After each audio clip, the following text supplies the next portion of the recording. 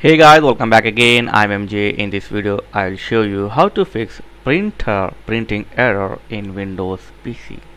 So let's start. I will show you a three easy way to fix your all printing error. Hopefully this will work.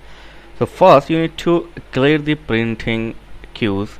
Open the control panel, go to control panel and then click on hardware and sound like this, and here just click on devices and printer. You will get all your printer here like this.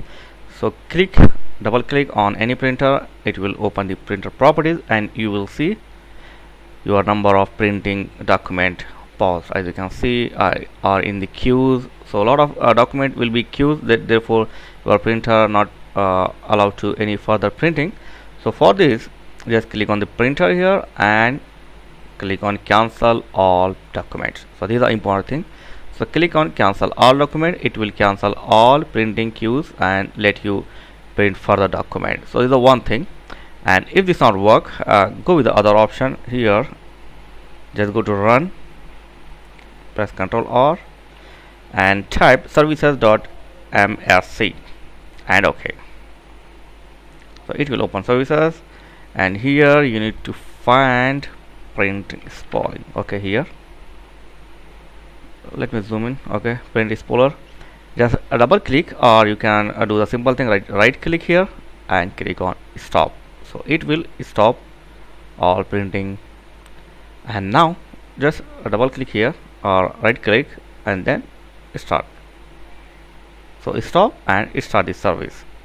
Okay, this is the second thing. And the third is, if you're still facing problem, go to your this PC like this, and here just paste this code. I have given this code in video description link, so hit enter.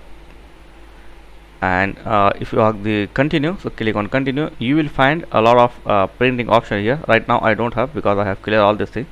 So whatever you find here, just right click, select and delete all this thing. Yeah, so select all this thing and delete from this folder. Okay, and if you are still facing problem, you can do one more thing. Just right click on your this PC and go to manage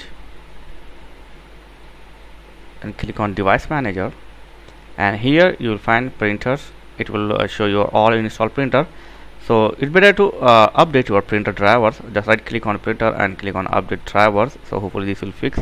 And the bonus tip is, check your printer cable and USB cable, power cable and USB cable is connected correctly to your desktop or laptop, and check the paper feeding and check the right cassette, all this thing to your printer. Hopefully this will fix.